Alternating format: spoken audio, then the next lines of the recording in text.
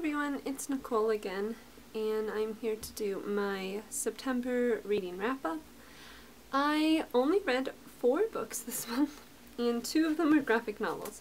So, not my best reading month, probably like my worst reading month ever, but that's okay because I went to Japan for 10 days at the end of the month, and I mean, I did read 2 of my books there, but just kind of preparing before that, it was just like a busy month, and I was just like distracted with other things, and I just didn't feel like reading. But that's okay, because I enjoyed most of the books that I read.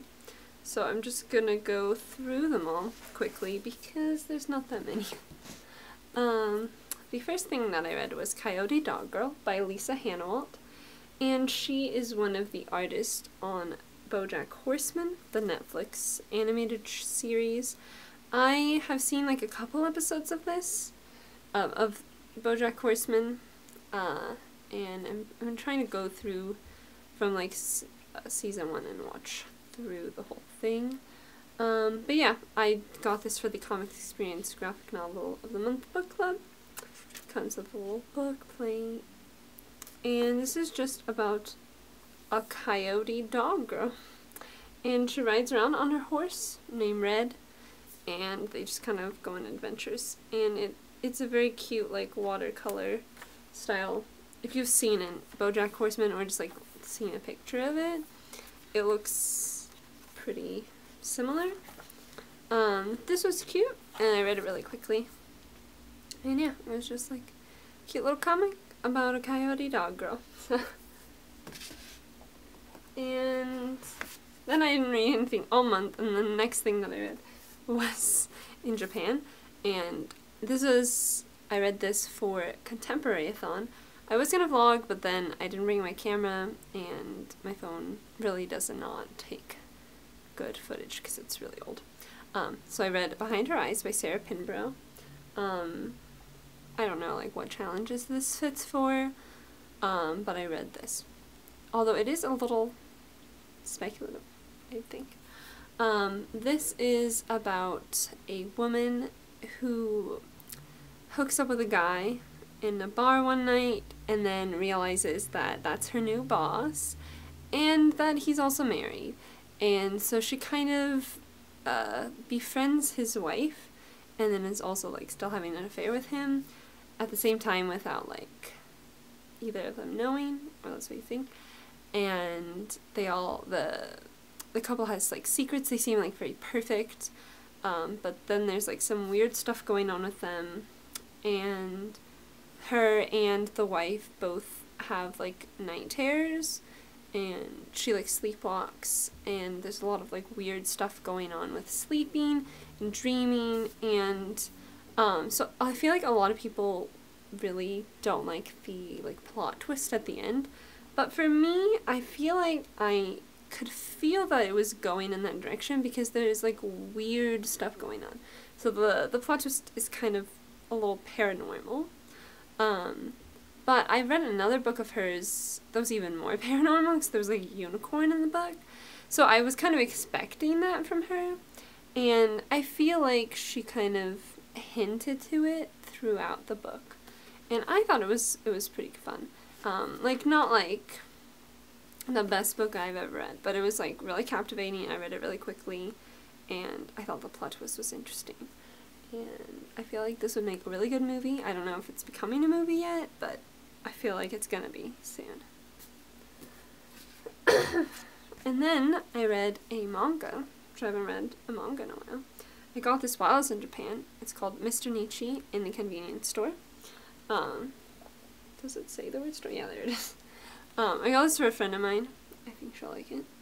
But I read it first, because when you buy people manga books, you've got to read them first, because they're so tiny.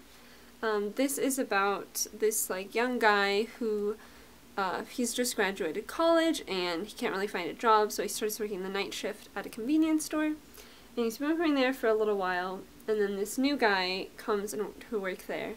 And he's, like, loves Nietzsche. He's, like, he's doing, like, Buddhist studies, but he, like, loves philosophy, and he's very, like, blunt. and not very good at like communicating with customers. And so they're just like little one-shots, like each page is like one situation. And it was cute, and I think there's a couple other volumes. This copy is like in English and Japanese at the same time. So that was pretty cool. I've never seen that before. I got it in like a cute little bookstore. I just liked to buy books when I'm visiting other places, so that was fun. And then the last thing that I read was The Erstwhile by B. Catling. I technically finished this today on October 1st because I stayed up till like 2 a.m. finishing it, but I feel like I don't count it as the next day until like I've woken up. So I'm going to count this as finishing in September. This has taken me like 3 months to read. It's the same with the first one, The Vor. That one took me like 6 months to read. I don't know why these books take me so long to read because I do enjoy them.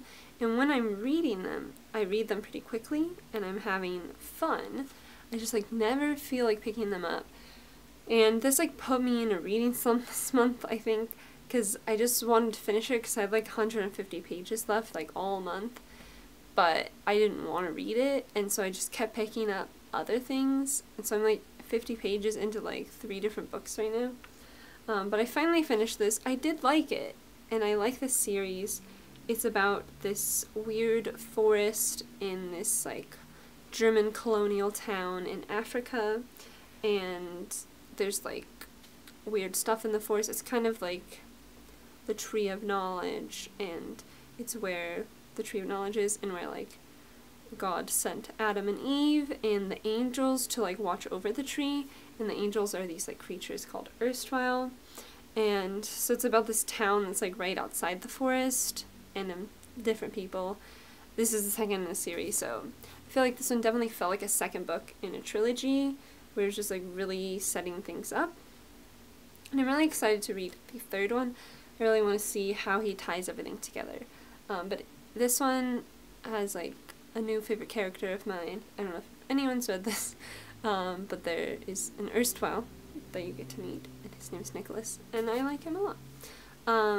But yeah, those are the 4 books I read. This is like the shortest wrap-up I've ever done. But let me know if you read any of these. Let me know what you think about Behind Her Eyes, because I feel like everyone's read that one. And if you've read Coyote, Doggirl. But yeah, those are the 4 books I've read. I'm going to try to do more reading next month. For October, I'm going to try to get a Spookathon TBR up soon. I'm still recovering from being in a different country for 10 days. So, yeah, if I look tired, I am. But yeah, thanks for watching my 4 book wrap up, and I'll see y'all soon with another video. Bye!